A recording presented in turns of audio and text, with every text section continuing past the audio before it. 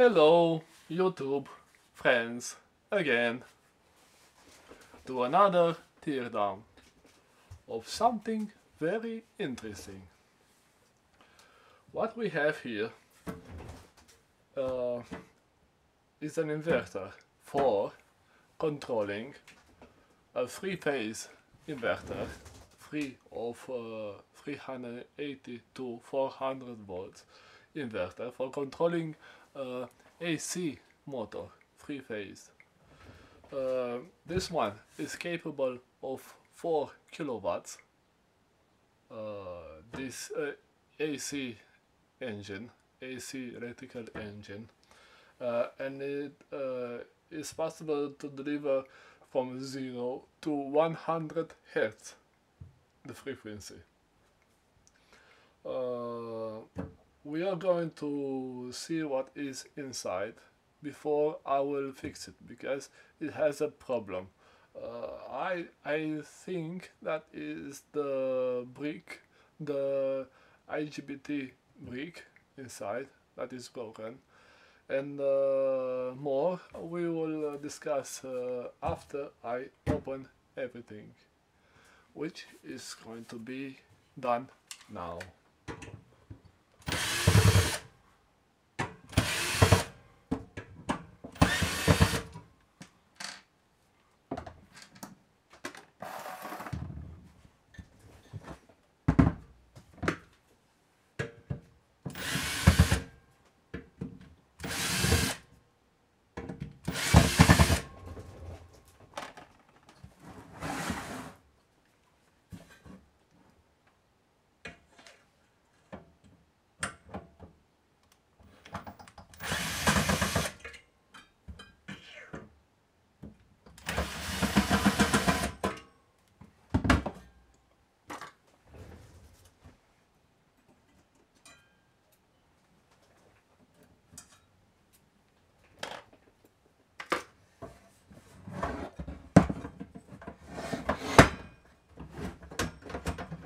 Okay.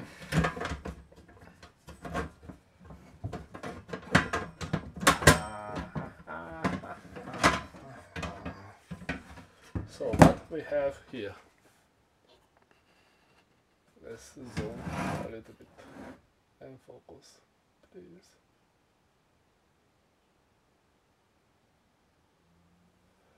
So we have the plug for the AC, DC fan, which is 24 volts, 0.31 amps. We are going to take it out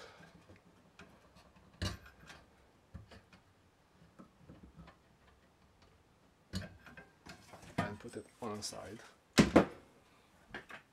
and we are going to look a little bit what we have here.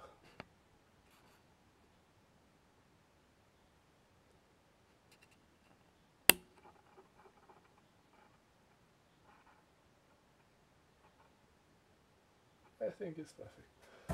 So sorry about the shaking of the camera. It's because of the support, the bracket and everything. So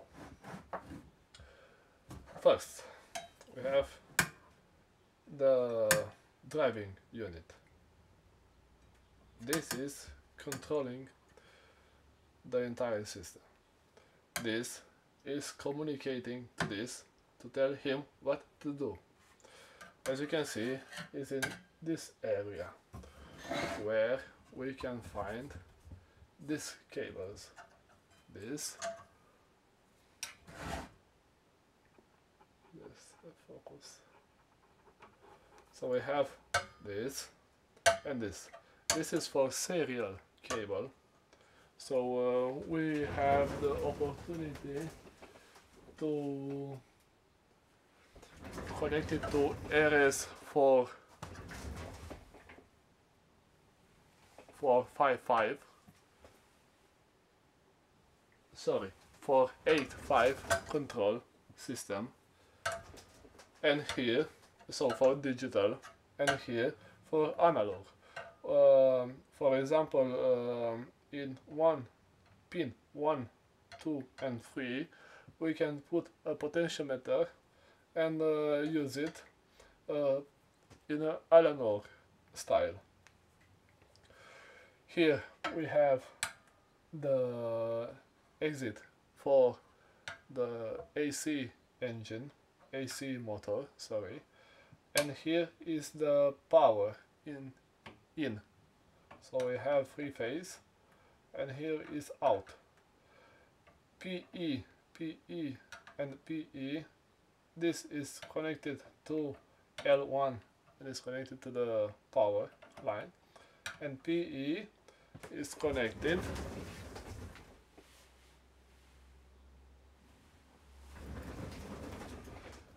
to ground, to the ground of the to the ground of AC motor. Also, there are similar types like this one that has something like this.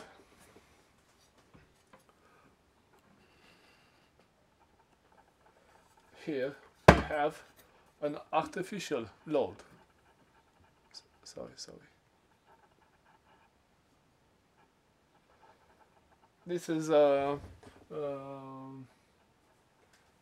for braking. So when the energy that is stored in the momentum of the engine,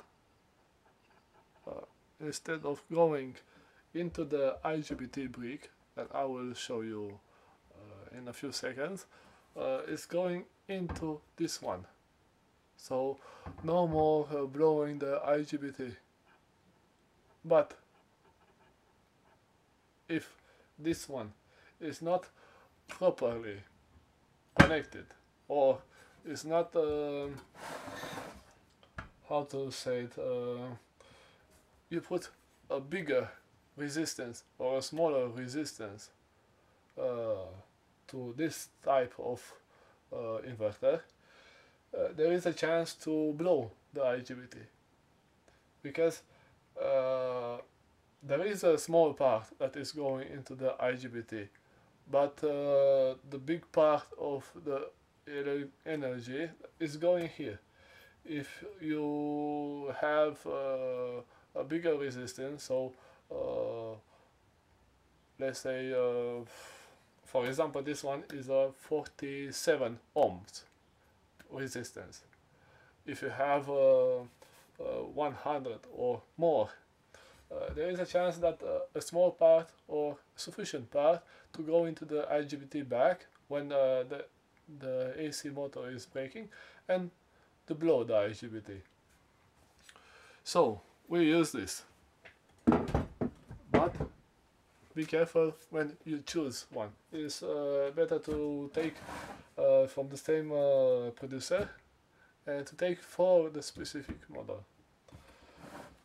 Okay, let's talk about the inside. Here we have the IGBT brick. I will leave a link, or I mean more links in the description with the type of IGBT that is used here, and also a link with a PDF file from the producer, that you can see all the pins out and all the data sheet of this unit. So look under the video and you will see everything that you maybe need. So here we have the IGBT brick, and I don't know if you will see it here. There is a black thing, I don't think you see it, is a rectifier bridge. This IGBT brick inside is working on DC current, so not AC, DC.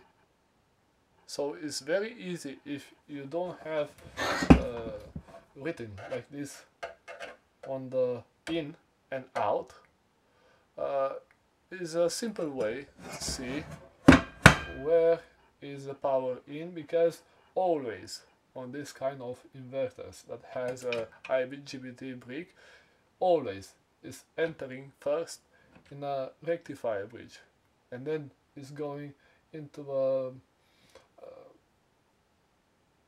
let's say it's more or less this is a switching power supply, not quite but a little bit let's say. So first rectifier bridge and then the rest. The controller is making all the pulses from 0 to 100 Hertz. I think I have here the no, I don't have here. No, usually you have some identification or something like that, but it's not the case. So in rectifier filter, by the way, this kind of systems produce a lot of RF, bad RF signal that is going back into the power grid. So usually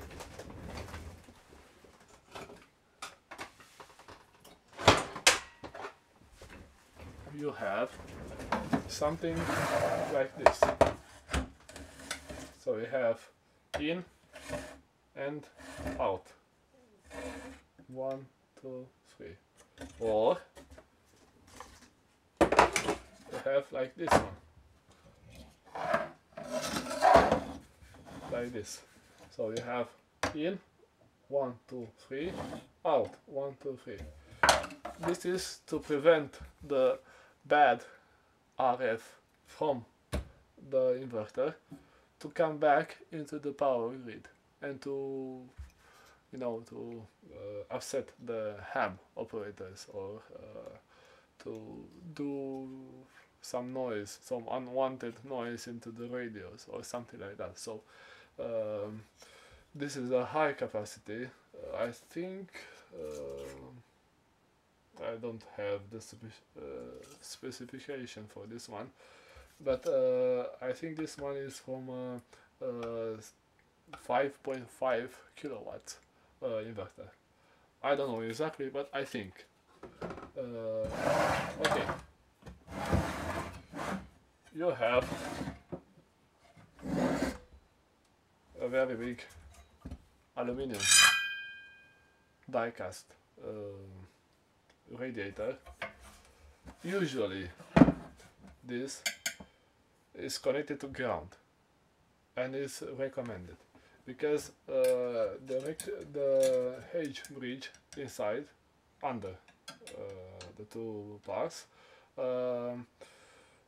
the steel or aluminium plate that is put inside the IGBT brick is not electrically connected to neither of the pins of the IGBT brick, so you can connect it directly. Sometimes it happens that when an IGBT brick is almost blown, I mean there was a small explosion inside. It rips the plastic inside. It's connecting one connection, maybe the gate or one exit or one in that is connected to the metal plate from inside, from under the IGBT brick, and it makes that AC from the variable AC from the engine to come into the housing, and then it blows the IGBT, but before it blows the IGBT, is destroying this because the exit is going back, is bypassing and is going through this back, and it blows the fuse first, and sometimes, not always, but depends on the quality of the AC motor, it also blows that L1, L2 or L3 coil inside the AC motor, sorry. So this is a very nasty piece of electronic components, but that is for this specific unit. If you have any question, please leave a comment below. If I made any mistake, please feel free to comment below. If you have any suggestions, please leave a comment below. Or you just want to say hello or something like that, leave a comment below.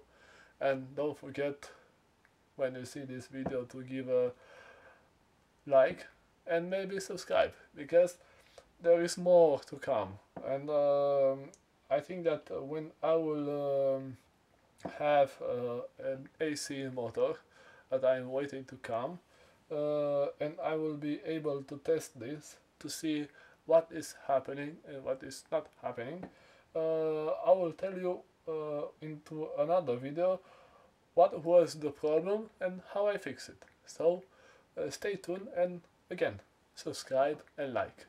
Thank you very much for everything, and have a blessing day.